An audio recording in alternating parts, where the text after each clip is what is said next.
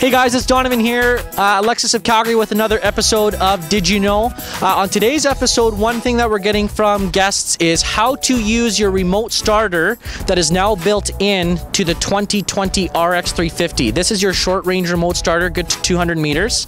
We're going to be demoing today on this beautiful F Sport Series 2 Atomic Silver.